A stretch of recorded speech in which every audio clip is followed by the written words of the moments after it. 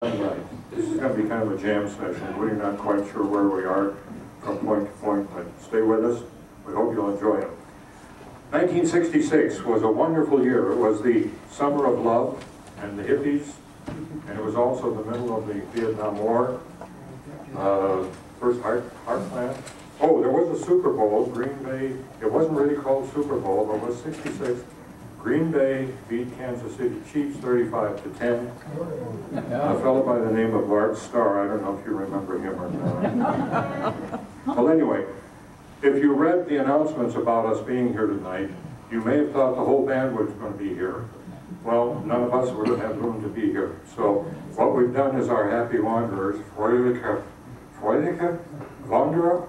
Sehr gut? Okay. Okay, what we're going to do tonight, we're going to have 5 speakers, and each of them is going to tell a little bit about the history of the band, and in between, you get music, okay? All right. And this is Phil Abendschein. Phil is one of 3 of the charter members.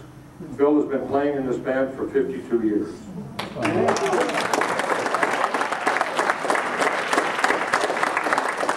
Probably got another 50 years in him, he's only 92, so.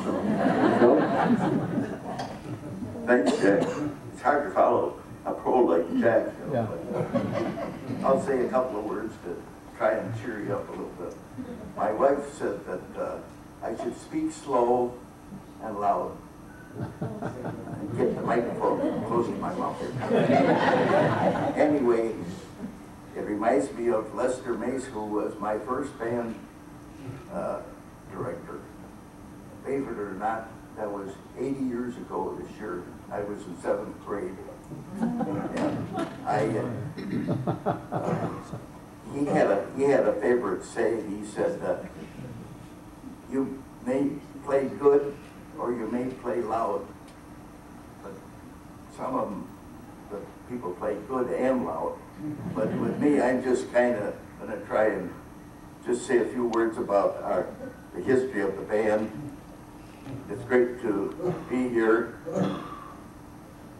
Since Jack told you I was the oldest, I'm the oldest member, not only the oldest in the band, charter member, but I'm also going to be 92 years old in June.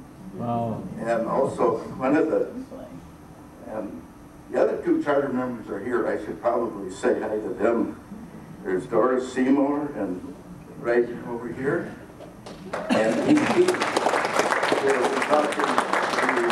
later. The Neenah Music parents organized a vaudeville show called Ham and Eggs to raise money for a trip to Canada by the Neenah High School Band. This was May 3rd, 1964 at the Neenah High School Auditorium. The last act of the show was a short concert by a group of Neenah High School alumni, band alumni. The band was directed by Lester Mace, who founded the Neenah High School Band in 1929. And he always had a few stories. In fact, all of these band directors had stories about some of their history. I was just going to tell you 1 or 2. One was about some of the memories Mr. Mace told about the time that he, early in the 1930s, that he was at a concert of the Sousa Band in Sheboygan. And while he was there, Mr. Sousa introduced himself, and he asked Mr. Mace if he would like to direct the Sousa Band. And of course, that was quite an honor. I think that was the biggest thing in his life, that particular day. But anyway, he really enjoyed that. And then we have Mr. Schultz, who directed the 5th Army Band in World War II in Vienna, Austria. And he always told about the commanding general. I don't know if any of you remember Mark Clark. He was a 5-star general, and he had the army that came up through Italy in World War II. Anyway, he asked Al Schultz to talk to the trombone players. He said they were having a problem. He said he wasn't used to seeing that they were not synchronizing their slides. Some slides go too far, and some slides going out. They don't know that trombones have different positions for their different notes, but he didn't know that. But anyway,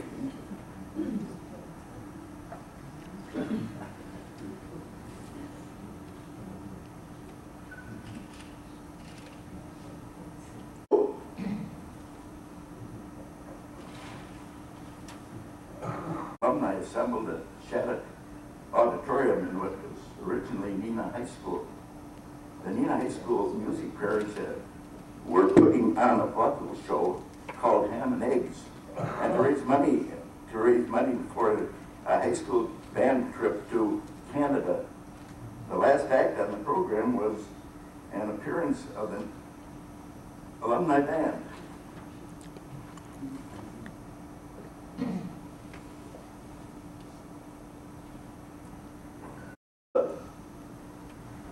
After the show, several members of the band decided they wanted to keep the band going. A group of interested individuals got together and were able to get funding from the Neenah Council for music and director. The founders of the band were Al Schultz, who later became the director, and other founders of the band were John Nicholas, who was a clarinet player. He played first clarinet, and Bill Miller, who was the Park and Recreation Director, and also Jim Rebeski, who was also a member of the Park and Recreation. Our first rehearsal was January 8, 1966, with 18 musicians at Horace Mann Middle School, with Al Schultz directing. Today, the Neenah High School Band has grown to more than 300 members, 70 members.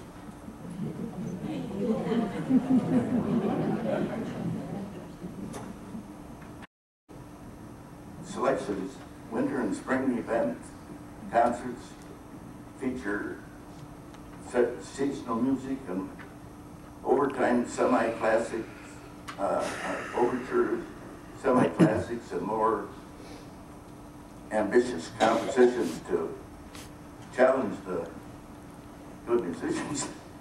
The summer program is one that's on the lighter side.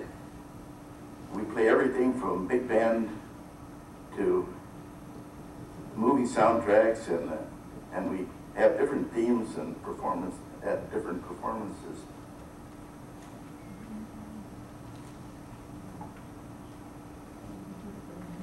The concert was held on Memorial Day, 1966, at Riverside Park. We now play as indoor and spring concert and 6 summer concerts on alternate Tuesdays at Riverside Park, and we also play on the 4th of July at fireworks, and we play in the Memorial Parade, the 4th of July Parade of Lights, and also Labor Day Parade. That is the, I should say that the German band does that. But my time is up, so I'm going to quit right now, and thank you for your attention, and I hope that you have a good evening.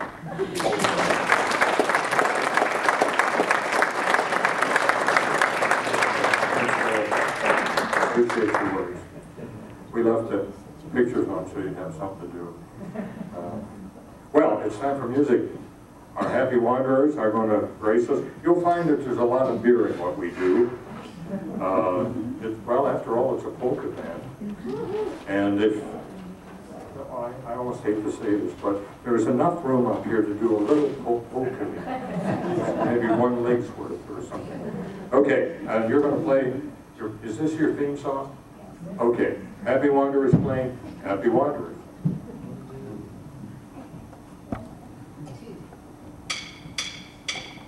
Well,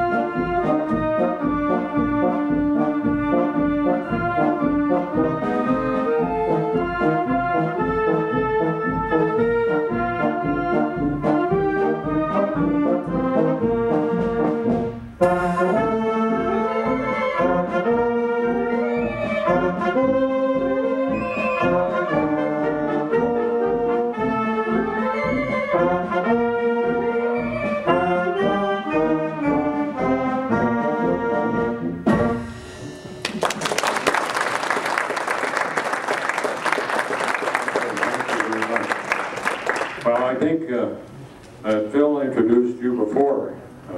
This is Pete Keating. He's also one of the charter members, as well as Doris down there on the end. She won't stand up, but that's okay too. Did you stand up? I didn't see that. I'm sorry. I apologize. Okay. Okay, so now we are actually a global band. We not only play in Neenah and some other places as well in Wisconsin and elsewhere, but we've made 3 trips overseas. And it's Pete's job to tell you a little bit about where we went and some of the things that happened. Thank you, Jack.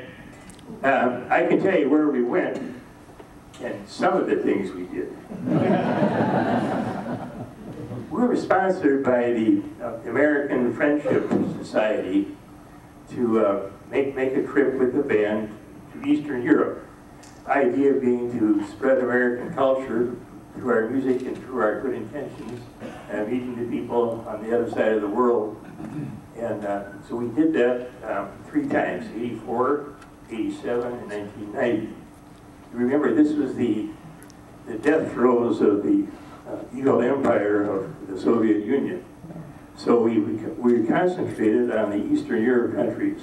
The first 2 were in Romania, and then we deviated a little bit and went to a Western country in Austria, and then followed that with a trip to Yugoslavia, Greece, and 3rd trip went to also Eastern Europe, Prague, to Czech Republic, Poland, and the remnants of West Germany. Well, we had to raise money because none of this was paid for by city taxes or grants. So we had to hustle and get donations. We had car washes. We did various civic projects and charged for it, that is concerts. And we played for various organizations that gave us a stipend. The first trip we were very enthusiastic. It was a group of about 40 or 45 musicians, augmented by our director, Al Schultz. And Phil mentioned Al.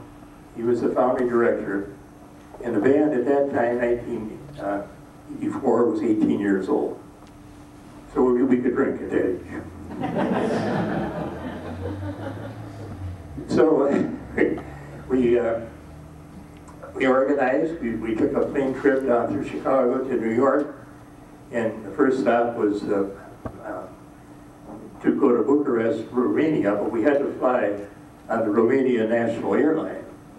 Because the idea was these Eastern European countries, they were very anxious to have Yankee dollars in their pocket. So as we would pay for the trip and use their facilities, we paid in dollars, which was very dear to them. The main item of currency in Romania was Kent cigarettes. I am not exaggerating. You would take a carton of Kent cigarettes, and you could buy all kinds of favors. that was each pack of cigarettes. No, nobody smoked them. It was just a unit of currency.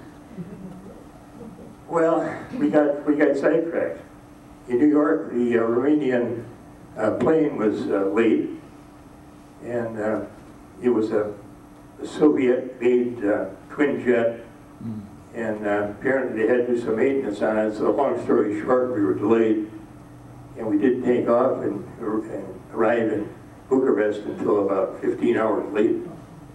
We were scheduled to do a concert that night. But we got to town about an hour and a half before the concert was supposed to start. We didn't even go to our hotel. We changed into our uniforms, which was a tie. And we were welcomed with flowers and pretty young girls that surrounded us. We loved that. We played the concert, did a nice job. And it was very, very gratifying. We got good reception. It was in the main concert hall or opera house in Bucharest. Bucharest is an old city. And Romania, you kind of felt sorry for those folks. They had nothing.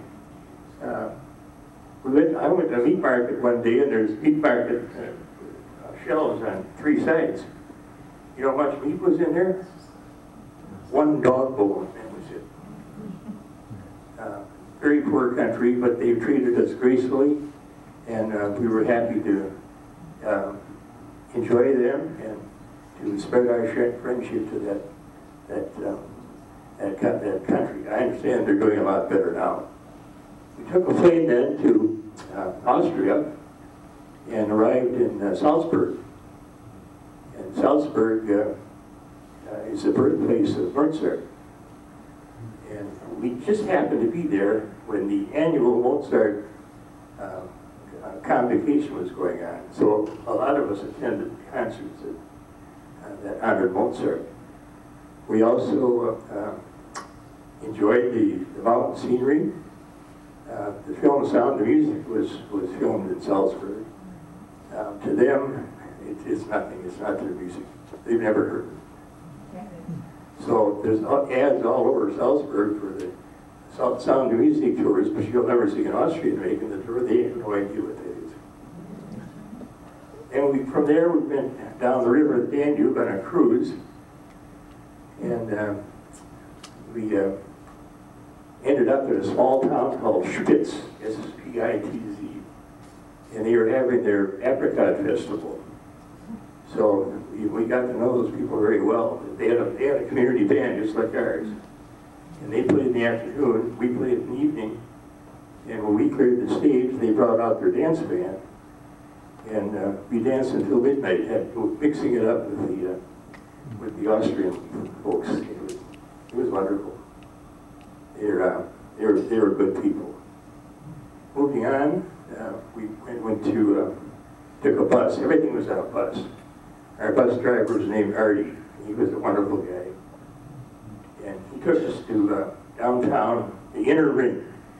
Vienna is comprised of rings. The outer ring was the old fortifications, and then there's the second ring, and then the inner ring. When you get to the inner ring, you're in the old city. Al Schultz had done a concert there at the end of World War II. He was a member of the U.S. Army band in Europe. And one of his purposes for the trip was to recreate his concert in the Rathausplatz in the middle of Vienna. And we did. And as we left Vienna, well, my favorite thing in Vienna was touring the Schönbrunn Palace, where the Habsburg kings lived. Oh my God, you can't believe how opulent people lived. The 5,000% of the people. I think the Schönbrunn Palace was something like 180 rooms. And it was amazing. So as we left Vienna, we had to say goodbye to our bus driver and our guide, Evelyn. Evelyn said, be sure you leave, when you leave the bus, give Eddie a clap. A clap. Or she said, give Eddie a butt clap.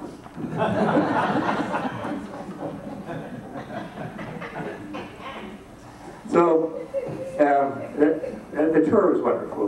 We played various concerts. One of them we played in Romania. We played in a little sidewalk cafe that started to rain. And so the wives and husbands and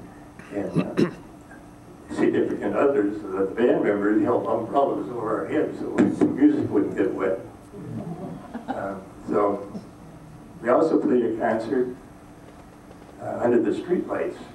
And thank goodness we played the same music every time. We played the Star Spangled Banner, we played Stars and Stripes Forever, we played the German March, All Kameraden, All Comrades. A lot of American music, but they really don't dig that. It's not their music, but they were played. So that was the end of that concert. Then we, that city rather, and then we flew back to New York. Each country we spent about 6-7 days.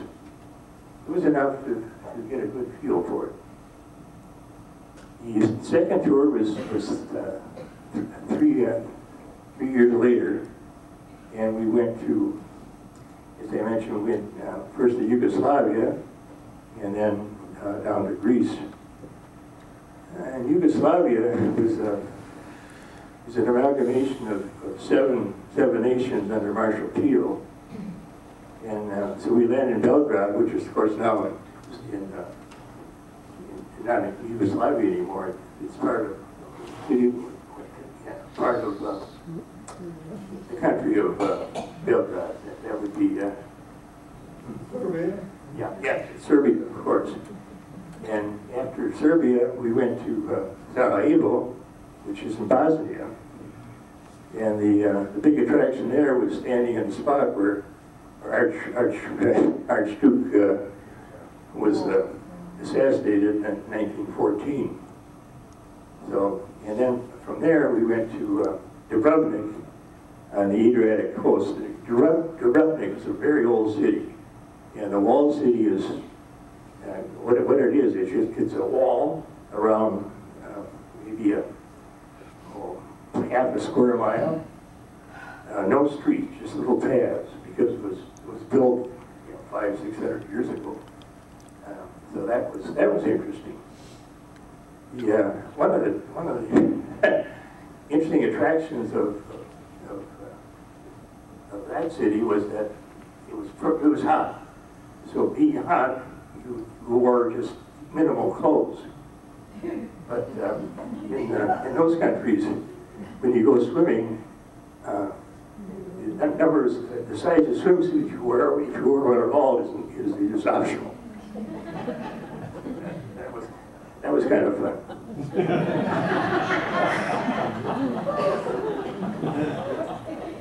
I'm not going to share any secrets here. So.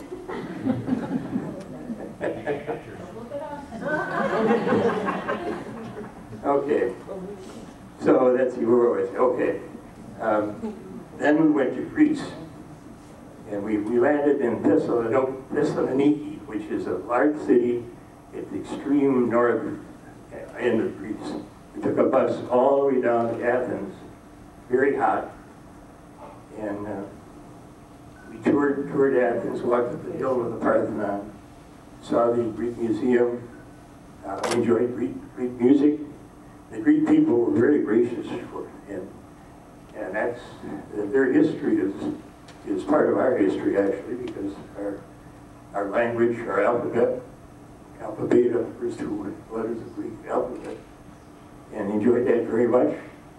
And then took a ride in a boat through the Greek islands. And during all this, I'm seeing where we are going, but we're doing concerts about every other day, playing the same music. And the Ambassadors Band was there, and they did some concerts too. They were on television, in fact, in Romania and also in Greece. So that was the genesis of that tour. And so we went Then we had to take a train ride. I'm sorry, we had to take a bus back to Thessaloniki, and then take the train all the way back to Belgrade. The reason is we were flying on Yugoslav Airlines, and so we had to fly both ways. We couldn't just come back to New York through Athens. We had to go all the way up through Greece and Macedonia. It doesn't make sense. How are we doing on time? Okay. The third tour, we can talk about that after we call it. Okay.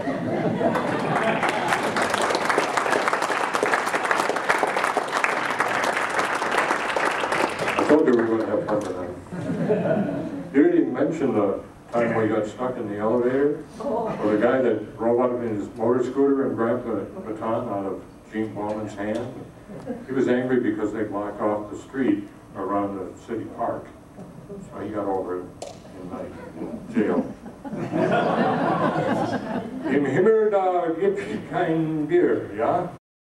I think they work for beer, don't you? Mostly? Mostly. No, we work better with beer. You work better with Okay, I'll buy into that. Our next speaker is Jermaine Galata. She was a teacher for many years in high school, in the middle school, and in the grade schools. She started a program with the kids, and I guess you'll tell us a little bit about that, right?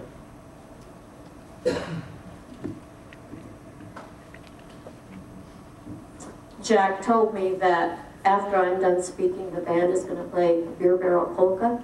So I'm not sure what that all means about me being surrounded by beer. Nonetheless, I was asked to speak to you about connecting the generations, and there is a section in your booklet about that. And I was thinking about this as I was running through some notes, and I thought, you know, it's really kind of an unspoken mission of the band to connect with the generations.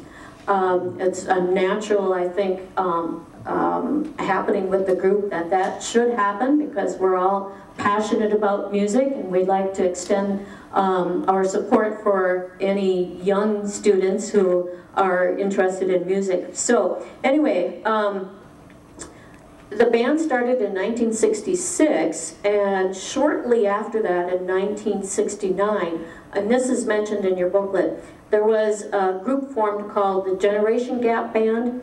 I wasn't in the band at that time, but I'm told that it was a number of members had children or grandchildren that were starting to play. So they thought, well, gee, that'd be kind of neat to, you know, join together and perform together. And so they did, and that was in 1969. I joined the band in 1984. It was the same year I started teaching in the district. And I think it was in the late 1980s that I thought, you know, again, let's connect. And so for a number of years, actually I think until I retired, we had many of the band members who would come and play with my students on their spring concert, my 6th graders or my 7th graders. And always after they were done, and I think there were a number of people here who did play with them, always after the concert was done or the rehearsals were done leading up to it, kids would say, man, those old people can really play. And, you know, I always told them, you know, it's a lifetime thing. And that was one of the points of them seeing that, you know, to know that they can do that for a lifetime. It's football, yeah, probably not going to be playing it when you're 80 years old. But an instrument, yeah, very possible. And then when I retired, the program didn't continue, and I was a little bit disappointed in that. And then I thought, well, you know, maybe that's not such a bad thing, because then I would be playing with them, and then they might think, yeah, you know where I'm going with that. And then they would say, oh, that old lady, she can really play. So I didn't have to deal with that. Oh, in 1978, John Nicholas, whom you heard about before, he was a charter member. And Patty told me there's some pictures of him up there. Also some pictures of students and the adults playing together. But when John Nicholas passed away, there was a scholarship founded in his memory, and that scholarship went to a graduating high school senior who would be majoring in music. And in 1980, I was looking at records today. My records only go back as far as 1980, but at that time the community band was also sponsoring an outstanding senior band member recognition. That was for the seniors of the high school band to vote on somebody they thought was deserving of that award. And our thought behind it was, we always appreciate the leaders in our band, so it was an opportunity for the high school seniors to also be able to recognize a senior member. And somewhere in that timeline too, we also started the music camp, the summer music camp scholarships. So going back to 1980, those 3 scholarships were given, or earlier. That's as far back as my records go. I counted, I don't know, a few years back, that we had given over $10,000 in scholarship money for summer camps. By this point in time, I'm guessing it's somewhere around 14,000. So that's where all of our donations at our summer concerts, our winter and spring concert, all of those donations have gone to those scholarships. So much appreciated with any donations that we get. And in 2016, well, I don't know that it started in 2016, but the first scholarship was given in memory of Brent Ruppert. Brent Ruppert was a trumpet player. He was a band president, I believe, at one time. Also very instrumental in organizing the trips that we took. So that scholarship was for a high school senior who was going on to school majoring in music, not necessarily music education, but the focus being on trumpet. So we have issued that scholarship already also.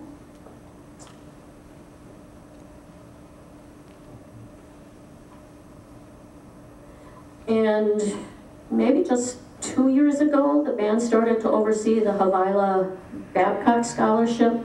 And that was a family, Neenah family, that came forward once after a concert. And they had this money that they wanted to do something with.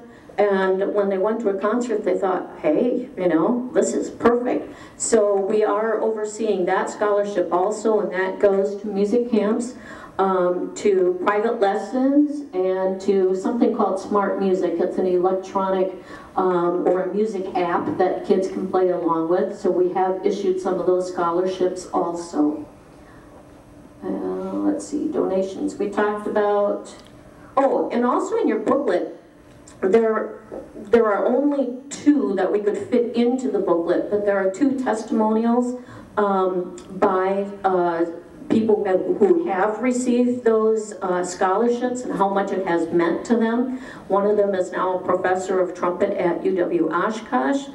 The other one is, I think, is graduating this coming spring, or maybe 1 year left yet, Arizona State University, and she has also benefited from that. And whenever I see her, she mentions it too. She's been at our summer concerts again, and as she comes home for the summer. So those scholarships are, you know, well worth any donation that you have given, because it truly does mean a lot to those students.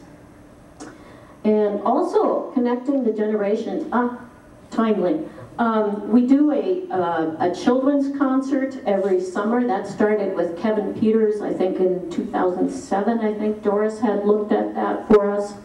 And we're still continuing with that, and that's also a fun concert and connecting with our younger students. We have them come up on stage.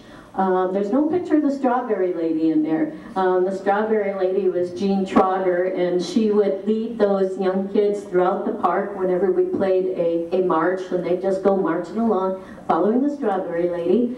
And Miller and Mike, you saw just a little while ago, they are the clowns, and they do a fantastic job. So if you haven't been to that particular concert yet, you might want to mark your calendars on that one, because that's a lot of fun. And then I saw some other pictures up there with the students get invited up on stage when we play Instant Swing.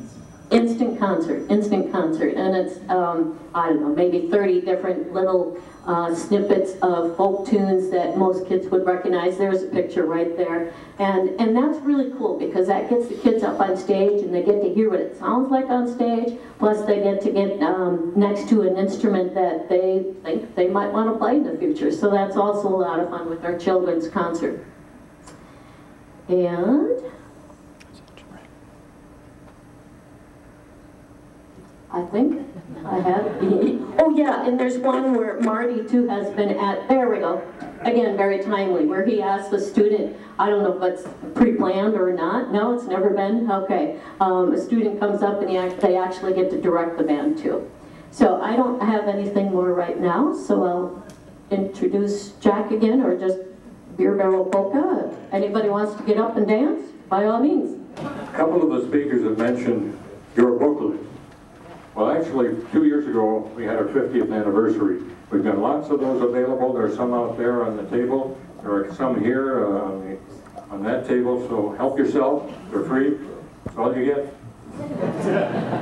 Okay, it's time now for a gal who just retired as director of Neenah's Park and Rec, Eileen McCoy. Eileen, oh, here, come on.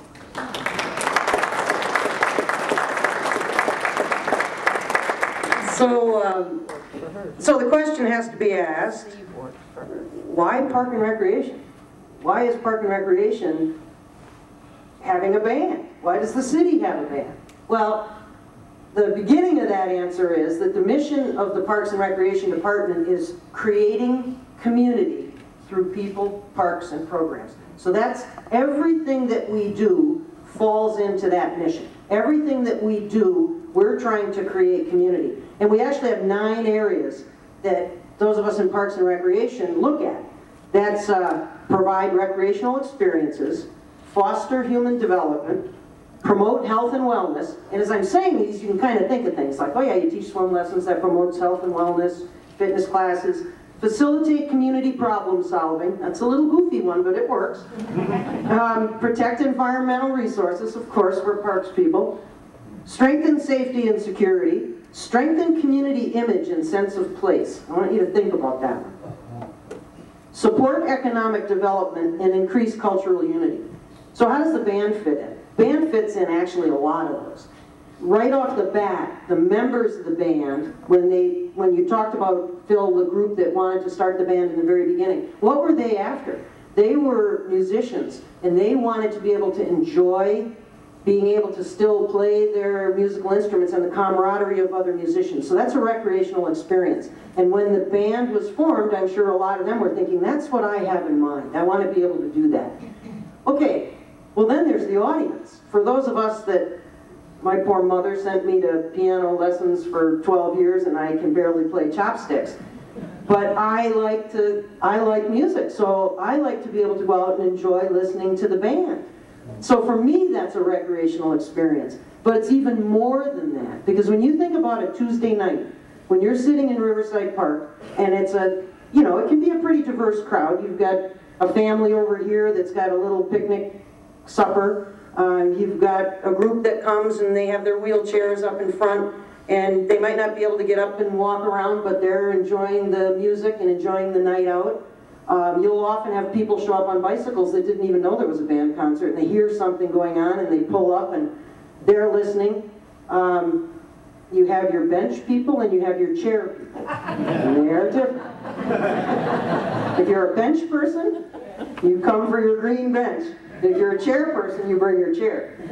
I know this because when I would hand out programs, and often I would go to the back, you know, seeing people come in, and I'd get in there like, oh no, I'm back here in my chair.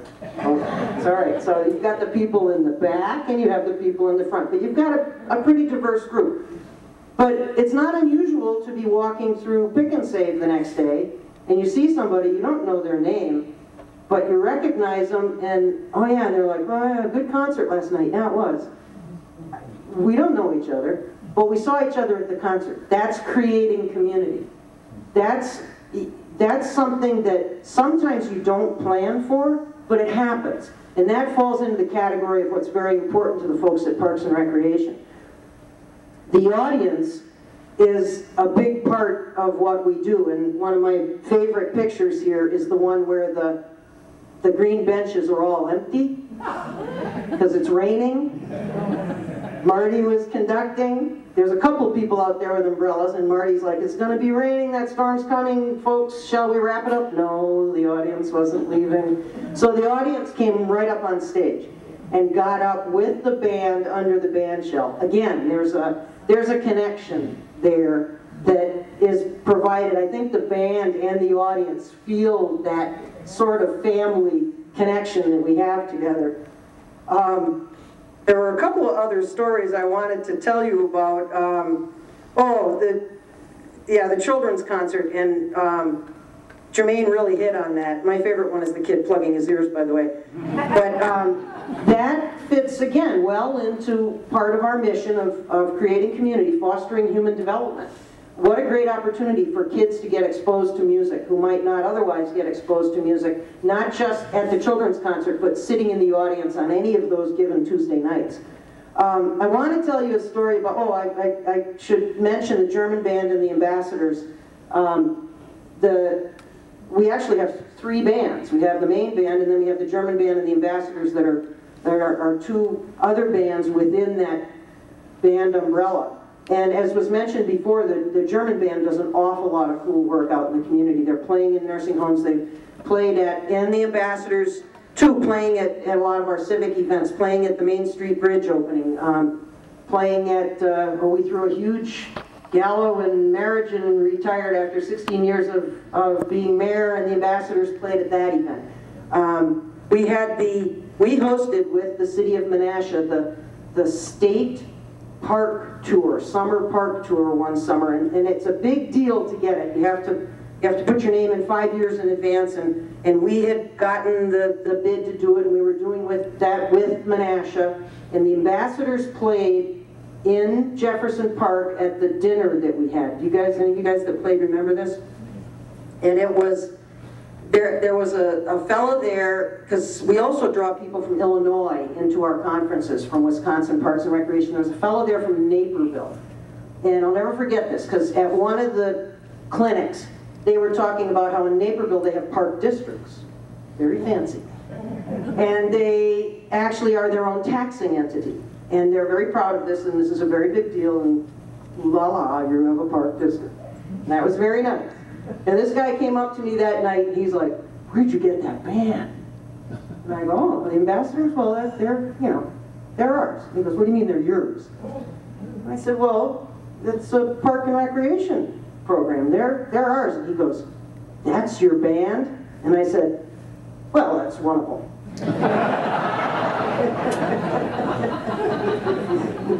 So I'm kind of back to, so why does the city sponsor the band?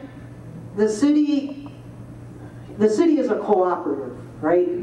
And so we all pool our resources, and we have to decide how we're going to do things with those resources to make our lives better. And when you're on the team that is part of the group that does that, you have to make some hard decisions sometimes. And it always comes down to what's a nice to have and what's a need to have. And I'm going to guess, just looking out here, most of you that have been to band concerts, you know the feeling of being at a band concert. Being there on a Tuesday night, watching people, communicating with other folks, waving to people that you don't know, but you've got that connection there, you're having a good time. I want you to think about how you feel when you get up and you walk out in the morning. I'm guessing most of us don't go out and look at our street and go, that asphalt makes me so fulfilled. That's a great street. Now, I'm not disrespecting my brothers and sisters in public works. That's a necessity too. But if I'm going to choose where I'm going to live and choose where my home is going to be for less than $7,000 a year, I want this in my life. So, thank you very much.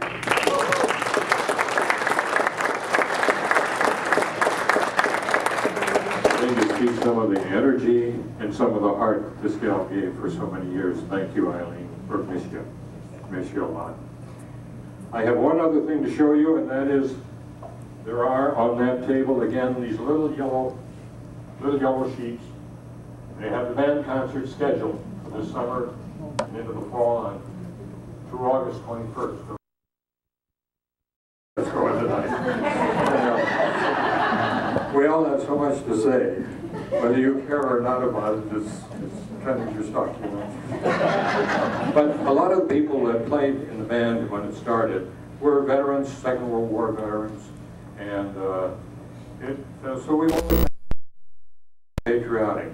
And I think Marty's going to talk about that, and he's going to give a little insight into our future. Marty?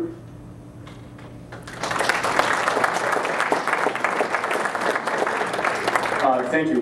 Give another round of applause for Jack. He's been a long time supporter.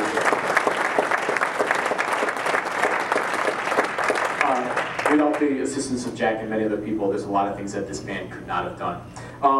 When I was approached by this committee putting this together, they asked me to put together a couple of things, one of which was patriotism. And I thought to myself, well, you know, why me? I didn't know why me. And hearing more of the history of the band, it made a little bit more sense. I'm not from a military family. My parents weren't veterans. I don't have any direct connection to military as far as I know, other than my grandfather flying bombers over Germany in World War II. So I don't have a veteran's perspective. And I got to think a little bit, my patriotism, the love that I have for this country, has developed other ways. And that ties into where we go with the band here. You know, when I was a kid, most of my vacations were out east. I can trace my roots back to the second wave of the Mayflower and the Revolutionary War. And so I lived our American history. I saw Bunker Hill. I lived Paul Revere's Ride. I saw Fort Ticonderoga. I knew of the story of the Green Mountain Boys. That's what I lived.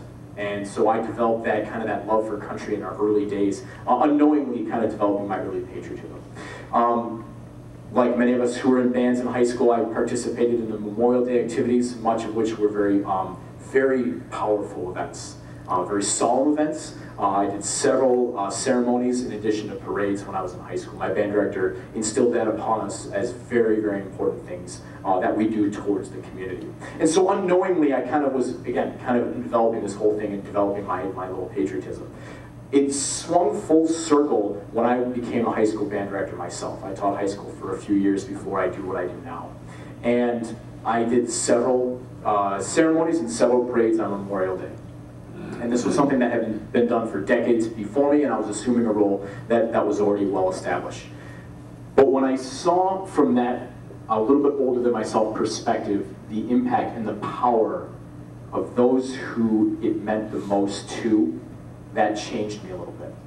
And it changed me in the sense that I didn't understand what the veterans had gone through. I never will. But I know that it was very powerful for them. And that it's really important for me to educate that next generation of those who don't. And I viewed the role of the band as part of that and developing that patriotism.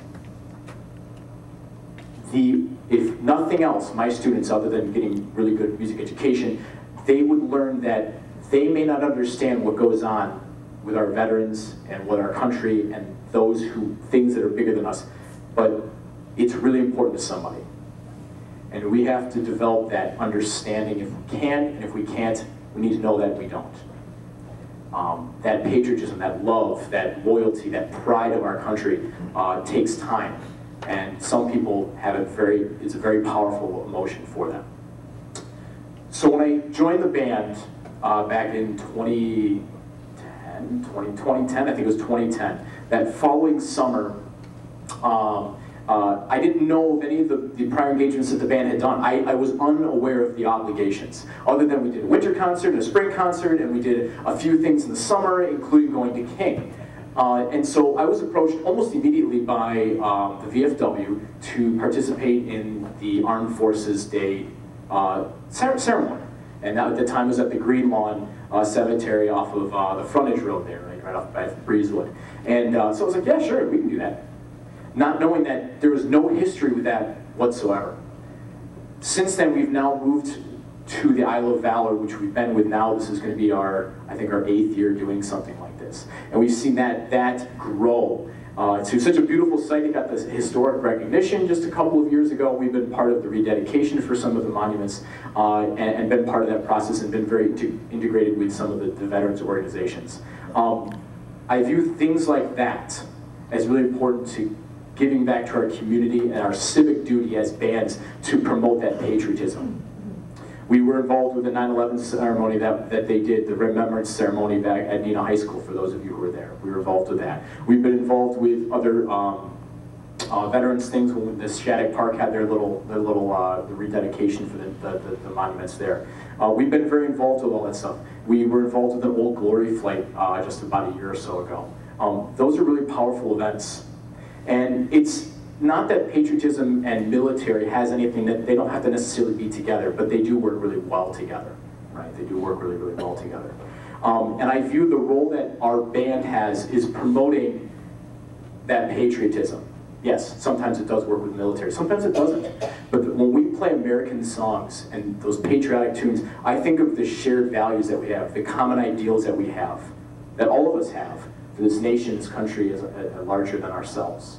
And I think that when we play that music, we're educating that next generation and reminding us of those ideals and those values. One of my favorite events that we do every year that works for the patriotism and for the veterans. When I was a kid, I was just still a stroller. My 4th of July always consisted at the Blossom Music Festival outside Cleveland, Ohio. Ever since I was a stroller, I would go, and at the very end there was the 1812 Overture. And at the very end, we had a special guest, and there were these large cannons, right? And there are thousands, there's like probably 10, maybe 20,000 people. And these large cannons would be off to the side, and at the very end, they would blast, right? And he was very loud. I remember as a child being very, very surprised sometimes. Maybe I was sleeping. And then the fireworks would go right after that. So I approached Eileen at the time, and I said, I've got this idea. And I think she scratched her head a few times. And thought a little bit, this is a little crazy. This guy wants to shoot off cannons at Riverside Park on 4th of July. We've got thousands of people around. We worked a little bit together. We found some people. She was able to contact at the time it was the American Legion. They still do it, the Honor Guard from the American Legion. And those guys, basically, there's a picture of them somewhere in there, but they line up. There's about 8 of them, and they've got they do their honor ceremonial salutes, and during the performance. And many of those of you who've been there, it's a really powerful event. And I think those types of events are things that instill all of those ideals, those values, those common shared interests that we have. That again, we're passing on to the next generation. So that's kind of that's where I kind of see where the band fits in the patriotism. It's such an important part of our heritage and what we do here. Before I transition to the future of the band, I wanted to comment on Eileen's story earlier that she made about there's a picture with there's like nobody outside. There's everybody's like out the side because it was pouring. I mean it was really raining. The weatherman said it was going to just blow over. And I was talking to Eileen earlier that day. This is still my favorite concert to this day. I've done a few concerts of the band to this point, but this is probably still the favorite concert. The weatherman said it was going to blow over. Eileen and I had everything set up. We're like, okay, maybe it might rain a little bit, but we're just going to go with this. And I said, yeah, we're going to do this, and it started raining a little bit. And we went out to the audience. We're like, well, it's going to rain. Do you want to keep going? Oh no, yeah, keep going. It's raining really hard. Yeah, keep going. It poured the entire concert. It rained cats and dogs. It was so heavy. I mean, there were people who were huddled up in the umbrellas and like tarps, and they were just hanging out. And that was my favorite concert. Not only did I have it was one of my favorite programs. It was the history of the American March, ironically enough, of patriotism, and it had all this going. It had all these great notes and none of it mattered. None of it mattered. We played marches, and I know the French horn players counted the offbeats. But it didn't matter because the thing that was most amazing about that concert was that everybody did come up on stage. And I got more positive comments about that because the band was we were all just one thing. People were like, oh, I can see what's going on in the music. And it was cool, I've never been on stage. I've never played in a band before. In fact, I felt like I was part of the band, which precipitated several years of ideas and planning to what we do. This past year, we did this concert in around at Shattuck Park where the the audience can kind of envelop the band. And we'll be doing that again this year. Our children's concert will be held at Shattuck Park this July, right after our 4th of July performance. Again, to kind of promote that same thing, kind of enveloping the band. It's a different perspective. It's going to sound a little different, and the kids can kind of run around and kind of see that whole thing. So it's kind of cool. The future of the band. A little bit about the future of the band. I believe that the future of the band is continuing what we've done. I view the community band, this band specifically, as two really main important things. First, it's a social event, right? We're community. The second thing is we're going to play to the best of our ability, whatever that is. Whatever the best of our ability. We're always going to play to the best of our ability. But first and foremost, it has to be community. Whatever that means, social, emotional. It's a break from the 9 to 5. It's their one day off a week. Some people doing it for over 50 years. The community part is so important. And then the band part, we're going to play really well. We're going to play great music. We're going to play at a really high level, and we're going to have a good time doing it. And that's what the community band holds. And I believe that the Neenah Community Band is one of those true, great examples of what a community band actually embodies anywhere around. Anybody who's been at a concert knows what I'm talking about. It shows the best of both of those worlds. And the future of this band is really, the foundation is the community, the city, the people, the going to the performances, the support that even non-band members can bring to this band. That type of support will drive the future of this community band, which again, I really believe is one of the best community bands and embody what a community band should be, to rest on the shoulders of the people that support it. So the future of the band, I do believe, is on good shoulders. The band is bigger than ever. It's the biggest the band has ever been.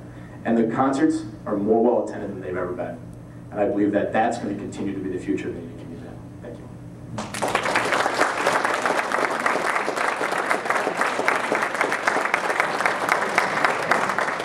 Well, the hour grows late, but we got music.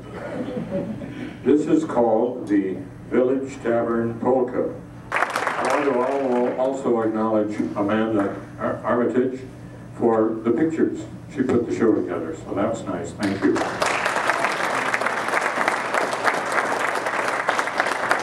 One thing we can always say for all three of the bands, they play well together. Come over here, will you, Jane?